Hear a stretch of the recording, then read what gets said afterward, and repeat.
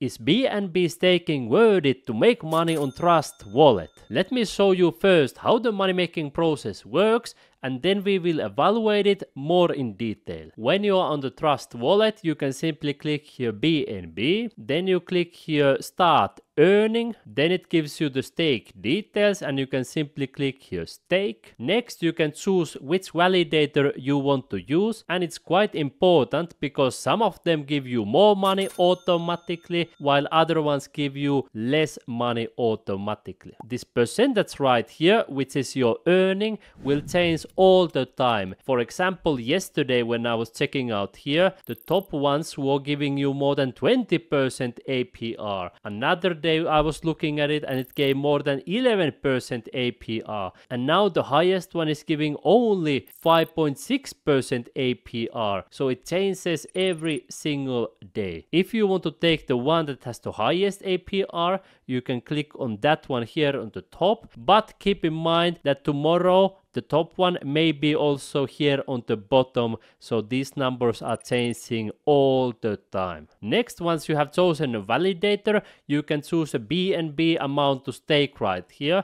And if I'm choosing here 0.1, it says minimum amount is 1 BNB. And in this example, I don't have enough because I think that staking BNB is not worth it at the moment comparing to more profitable ways for making money. As you remember, in my original TrustWallet app tutorial for beginners in May 2021, I showed you how to earn even more than 80% interest staking BNB. And people who followed these steps have also earned money because BNB has gone up in value against US dollar. During the recording of my original video, the price of BNB was a little bit over $500. And at the moment of recording my new video, it's already more than $670. In other words, my viewers earned money when the BNB price went up in value, and on top of that they were earning high interest because TrustWallet has been giving a higher interest, as you can see right here. But if you compare to BTC,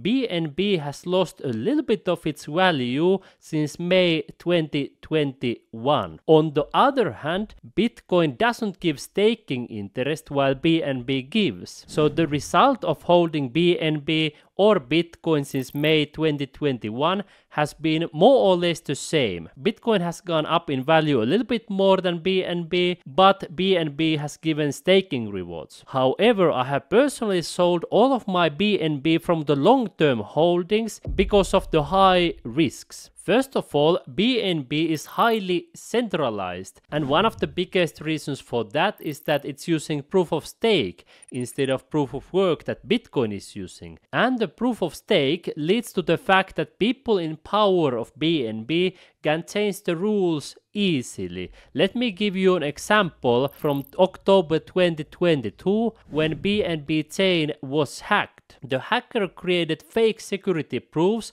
that allowed them to mint 2 million BNB, which was worth around $570 million at the time. Then Binance, BNB chain validators and ZC reacted quickly and they paused the chain to prevent further losses. But that incident demonstrated to you two things. First of all, BNB chain is not extremely secure. It's not as safe as Bitcoin.